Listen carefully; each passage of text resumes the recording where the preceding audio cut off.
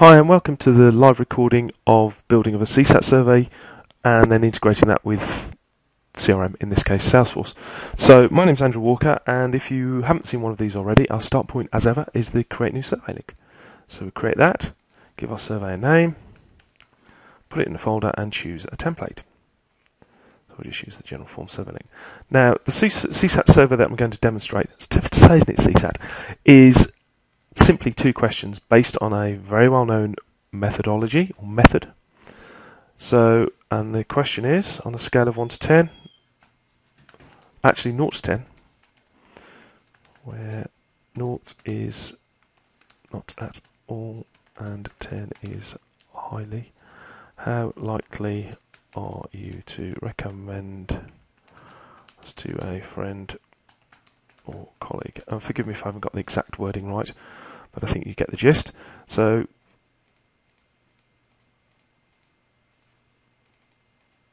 we need a 0 to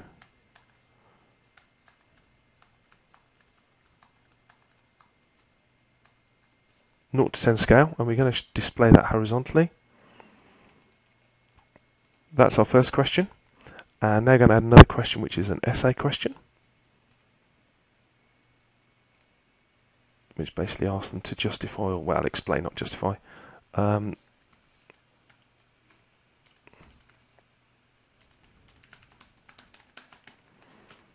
I can't remember the exact wording for that, but you get the idea. So that's the basis of our survey, simple two questions. But to link this information back into CRM, we need to add some hidden questions. So I'm going to click on the arrow there, so I add them at the top of the survey, and we will add a hidden text question. And what we basically need to do is we want to link it to the account, so I just put account ID in there. And we also want to link it to the contact.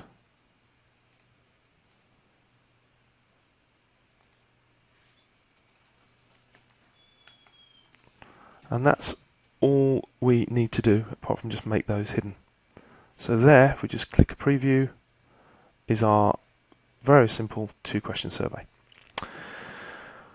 Now, we need to store this information in CRM, so I'm going to switch across to Salesforce, go to the Setup section and add in a survey. We're going to create a new custom object, and we're going to call it CSat, and we'll call the plural exactly CSats or CSat. Now we'll leave it at CSat, and we'll save that, and we'll add our custom fields. So we need one for our score, and we'll call it our advocacy score. Length of 2, no decimal places. Scale equals 0 to 10, 0 not at all likely to recommend, 10 highly likely. Click on next, just whiz our way through these, save and new, and then we need one for our essay question. So that will be a long text, I believe, text area long, there we go. Just call that comments. Don't need any out text there, obviously. Whiz through these. Now we also need to link this field, this object, back to our contact and account. So I'm going to do a lookup for the contact. Whiz through these again. I'm going to do something slightly different for the account. What we're going to use for the account is we're going to use a master detail, also known as parent-child relationship. And what that means is that every CSat record that we create must be linked to an account. And the reason that we're going to do that is that that would then enable you to roll up the scores from all the contacts in an account and give you an overall advocacy or CSat score for an account. So if you're asking surveys that are not that, or about the company in general, the overall score for an account is much more valuable than a one-off score. Or can be more valuable. The individual response can still be very valid. And the last thing I'm going to do here is we're going to add another little formula field that is going to tell us whether the person loves us, hates us, or doesn't really care. So we're going to call this advocacy type, maybe rating, or call it what you want. It will be some text, and for this I'm going to use a simple little if formula, and we will insert the field if the advocacy score is greater than 8, we will call that person a promoter. If the advocacy score is less than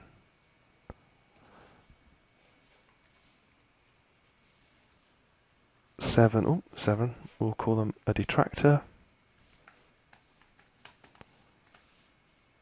And if it's neither of those, we will call them passive. And then just close off our brackets. Let's just check the syntax. Always a bit of a worrying time, especially for me, because I get my brackets massively wrong. Woohoo! That's good. So basically, if they score more than 8, we'll call them promoter. Less than 7, detractor. Otherwise, passive. So, do they love us, hate us, or don't care? Click next. So we've got our survey, we've got our custom object. So now what we can do is we can go through and we can map the object to the survey, or map the survey to the object. So we'll go in, back to Clicktools now, into our survey settings, set the Salesforce up to be automatically synced.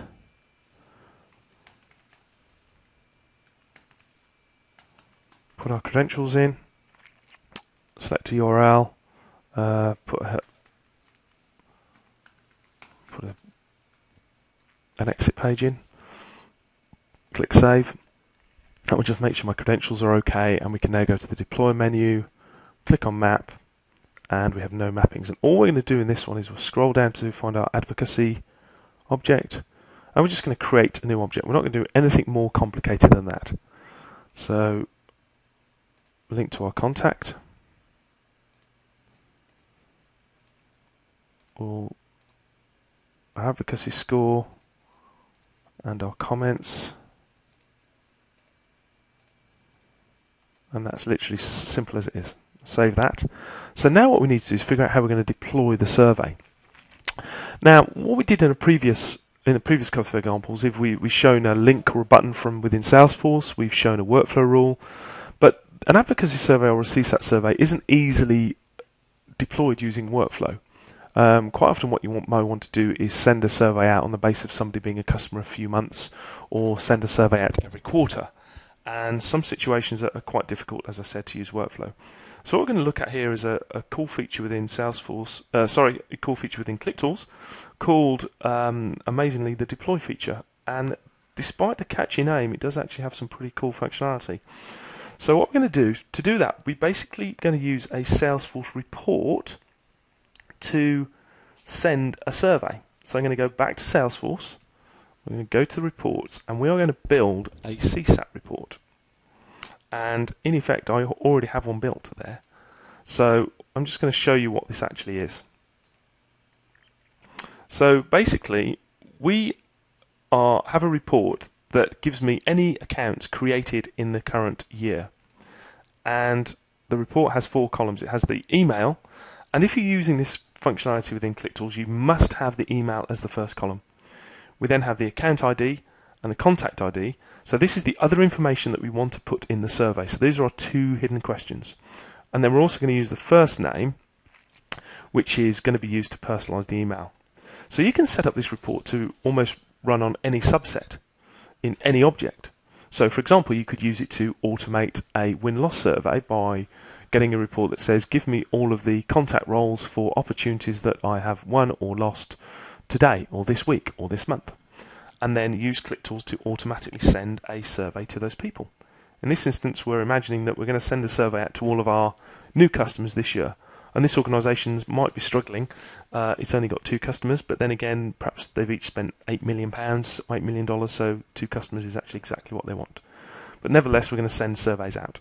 So I've got my CSat report survey that I can use. So I go back to Clicktools, and I need to go to the templates area, and I need to create an email template. So I'm going to create a new email template. We'll call it SFDC CSat survey. We'll put, would you recommend us? We're just going to do a plain text email, but we actually want it to be of type Salesforce. And what that does is, if you watch this area down here, we've got a number of drop downs. If I change this to Salesforce, this appears, which is get report columns. So I can click that, and what Clicktools will do then is basically go away and get all my custom folders and custom reports. So I can select the CSat report, and then Clicktools enables me to get column names and put them into the email. So I can put dear first name,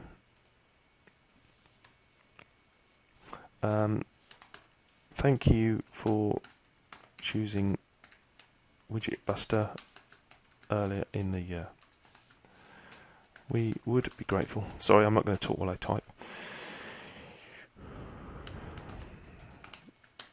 And again, this could be a full plain text email, could be a full HTML. It's entirely up to you.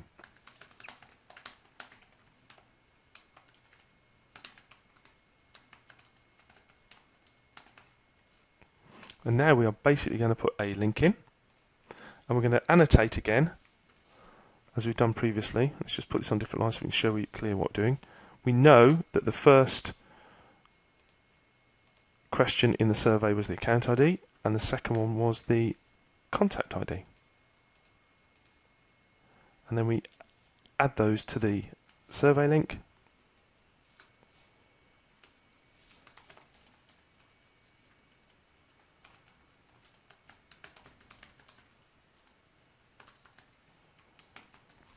And that is our template. I'm just showing you a plain text email because of to show you the link again, how that resolves itself. So we will create that.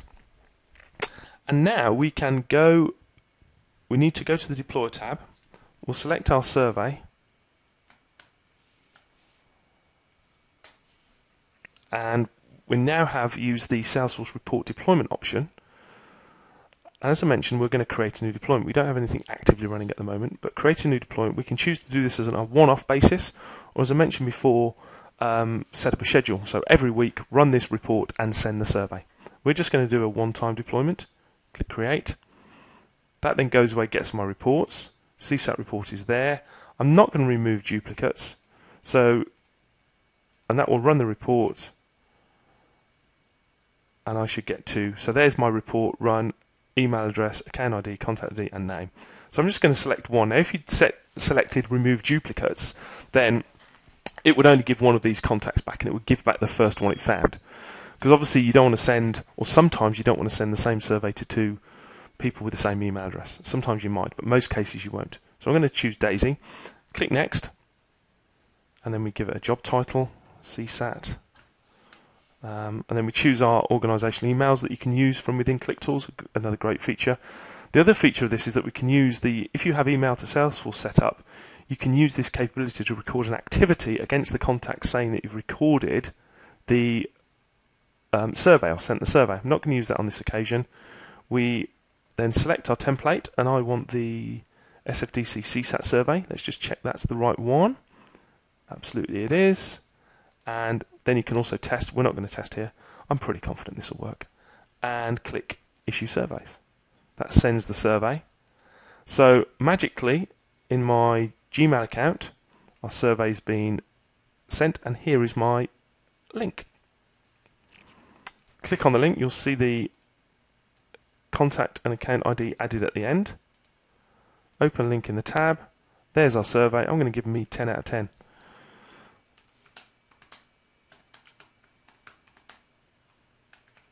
Okay, don't say anything about the score or the remark. Let's click Submit. Goes to the Clicktools page.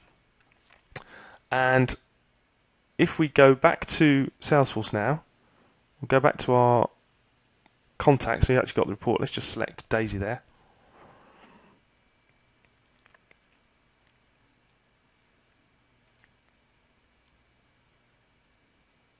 And what doesn't happen is that hasn't synced.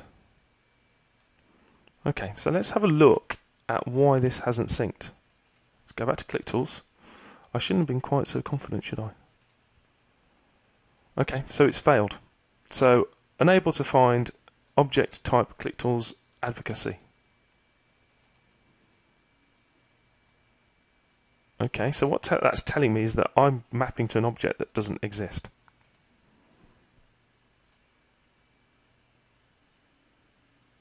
Okay, so what we might need to do is, tell you what, let's rebuild our cache. Now this button over here basically says, go and get the latest Salesforce data that you've got. And we don't have any mappings. So what that means is that what I've done is I don't have advocacy anymore, I've got CSat. So I know exactly what I did there. I built in practicing for this webinar, I built an advocacy object and then deleted it. But I was already in Clicktools, so Clicktools was slightly out of date. So by rebuilding that cache, you can get the very latest picture of what's in Salesforce. And I called it CSat, not advocacy. So we just need to go through the process of rerunning the map, rebuilding the mapping. Okay, so we're just going to do this really quickly. Contact ID. And we're going to put in the advocacy score. And we're going to add in the comments.